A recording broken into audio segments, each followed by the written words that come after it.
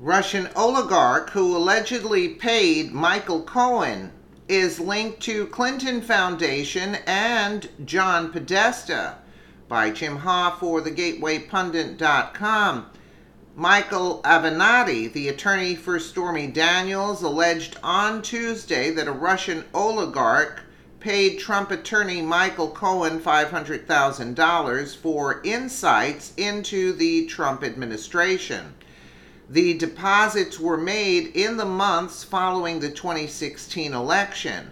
Michael Avenatti: after significant investigation, we have discovered that Mr. Trump's attorney Michael Cohen received approximately $500,000 in the months after the election from a company controlled by a Russian oligarch with ties to Mr. Putin. These monies may have reimbursed the $130,000 payment, NBC News reported.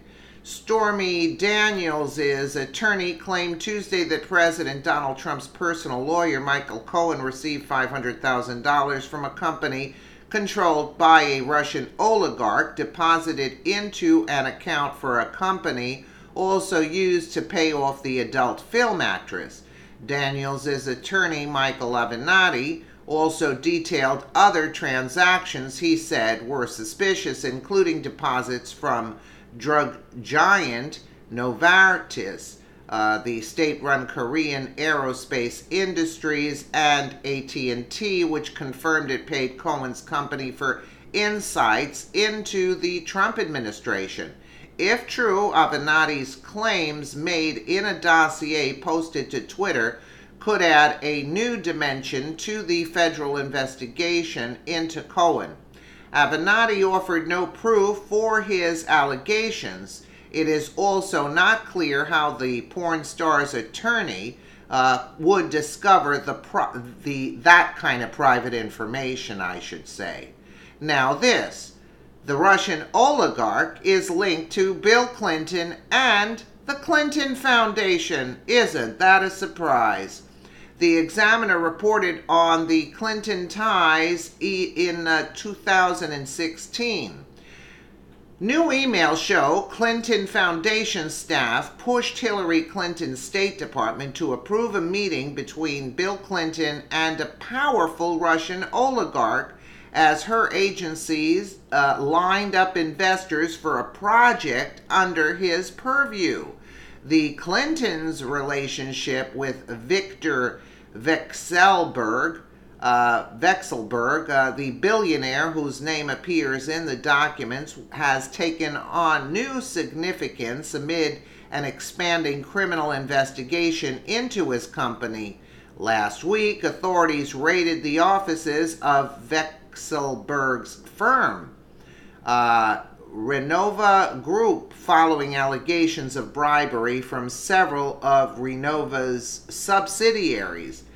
Vekselberg had been named head of a partnership dubbed the Russian Silicon Valley just 3 months before a Clinton Foundation employee began pushing the State Department to approve Bill Clinton's proposed meeting with Vekselberg and a handful of other Russian executives. The emails obtained by conservative-leaning Citizens United and provided first to the Washington Examiner do not reveal any illegal activity on the part of the State Department, the Clintons, or their foundation. But the record shed light on one of many relationships that blurred the lines between the Clintons' political, financial, and philanthropic pursuits while Hillary Clinton served as Secretary of State. Vekselberg's Renova Group has donated between $50,000 and $100,000 to the Clinton Foundation, donor records show. Another firm associated with Vekselberg, OC Orlikon, donated $25,000 to the Clinton Foundation. And Victor Vekselberg is also linked to John Podesta via the Stone Cold Truth.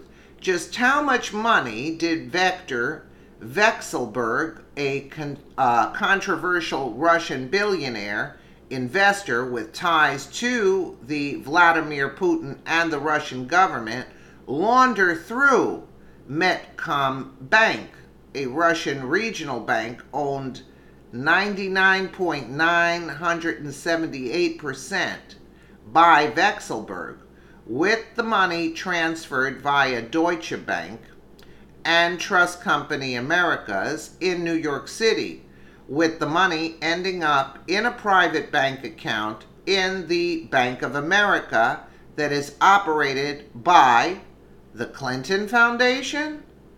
WikiLeaks emails tie John Podesta, chairman of Hillary Clinton's 2016 presidential campaign, in the money laundering network, with the confirmation Podesta had exercised 75,000 shares out of 100,000 shares previously undisclosed stock options he was recently issued by Joullet Unlimited, a U.S. corporation that ties back to Vekselberg, connected Jolie Global Stitching in the Netherlands, a shady entity identified in the Panama Papers as an offshore money laundering client of the notorious Panamanian law firm Mossack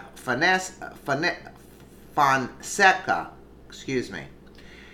As a clear indication of guilty conscience, the WikiLeaks Podesta file further documents that Podesta made a serious effort to keep the transaction from coming to light, evidenced by his decision to transfer 75,000 common shares of Jolie Unlimited to Leonidio LLC, another shady shell corporation. This one listed in Salt Lake City at the home apartment of the gentleman who registered the company. Further research has documented that Victor Vekselberg arranged for 2 transfers of unknown amounts to a private Clinton Foundation account in the Bank of America. So I don't really understand all of this because this is new news to me, but it seems like this guy was used to set up, I guess, Trump's attorney, and he paid money into Cohen's account, but that is strange, and it seems like he paid the adult thing, but in other words, it all goes back to the Clintons.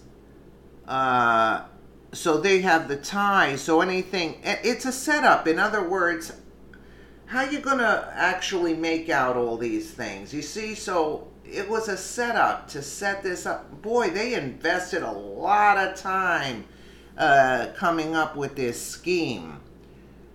So this oligarch allegedly paid Michael Cohen is linked to the Clinton Foundation and John Podesta. As if they're not going to find out. But they figured, hey, maybe we can get Trump out somehow where nobody would find out. I mean, this is... and you have Daniels' lawyer